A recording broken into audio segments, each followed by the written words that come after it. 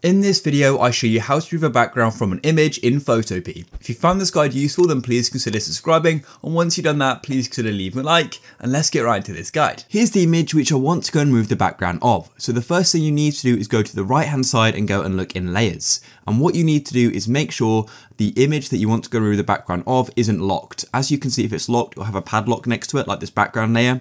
And on another note, make sure that it is not the background layer as well. If it is, just go and unlock it like so. Then what you need to do is go over to the left hand side. And as you can see, we've got this selection tool. If you're struggling to find the magic wand tool, then just go and press W on your keyboard and it's going to automatically select it. And then hold your left click on this tool here. And then what you want to do is go and select object selection like this. Then what we need to do is this is going to go and create a square, and you need to go and get the object inside of the square.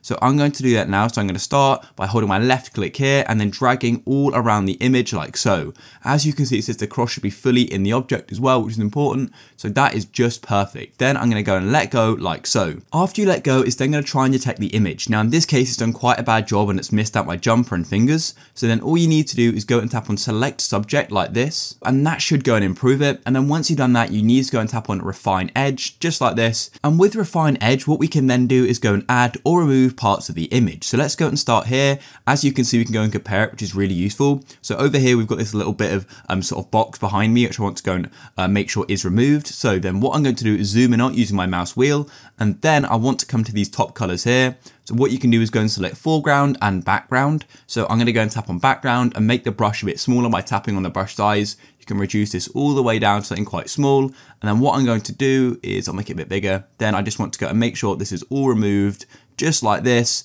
as I don't want it in the image. So let me just get quite precise with this. And then as you can see, it's then going to be reflected on this side as well, which is really useful. So I need to go and make the brush just a little bit smaller so I can get a little bit more specific. And if there's any other parts you think have been missing or has done too much, then you can always go and add them to the foreground. So I could go and add this sort of door or something of just part of the wall to the foreground. And as you can see, it's then going to appear there.